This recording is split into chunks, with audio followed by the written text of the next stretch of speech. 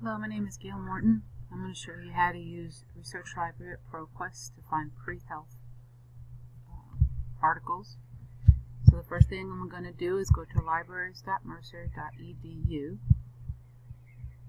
and scroll down until I find Research Guides and Tutorials. And scroll some more until I find pre-health subject. Here it is. Click on pre-health. There's a list of databases. I'm going to look for Research Library at ProQuest. Okay, I'm just going to put some search terms in here. You can see how this works. Sneakers and diabetes.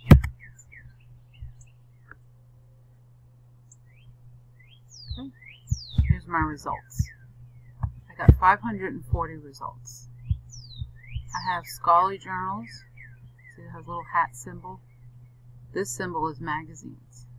So let's just say I want to search for scholarly journals, and I want them to be peer-reviewed, which means that someone that is an expert in the field with a PhD wrote an article and sent it to a particular journal where other people read it with the same credentials, that same PhD credential, and they said whether they would publish it or not. Sometimes you have to edit it, sometimes you don't, but that's peer-reviewed, and the majority of your articles that you need for school are going to be required for you to have peer reviews.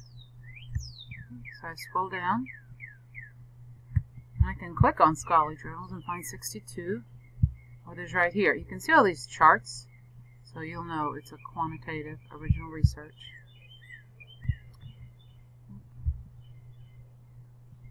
I'm going to open one up. Here's a PDF full text.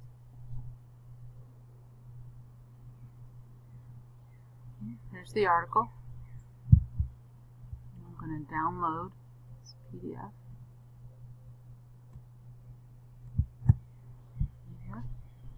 You can save this PDF to your browser if you want.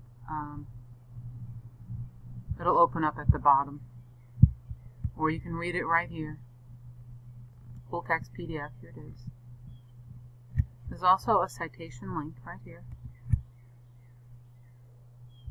And here's your citation in APA. So you would copy this and paste it into your paper. You should double check for editing because it isn't always 100% all the time. Like sometimes there might be capitalizations that shouldn't be and so forth. So double check that. Or if you don't, okay, here's another one. If you're not looking for APA, look at this drop down. There's a bunch of different citation styles. It just defaults to APA. So you can pick which one you need. Okay. I'm going to go back one more. You can see my search results. I've got 67 results. I'm going to change. Let's see what happens if I put this. It's called asterisk, and that asterisk means it will change the word a little bit. I'll change it to sneaker, sneakers, stuff like that. Let's see what we get if I hit that.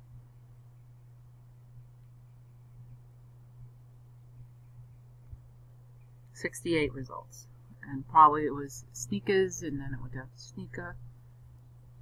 I'm going to show you one more thing with these research terms. You have to be careful when you use them because it's only looking for that one term. But that one term can mean so many things. So let's try this. Tennis shoe and diabetes. Now I have 131. Let's try again. Athletic shoe.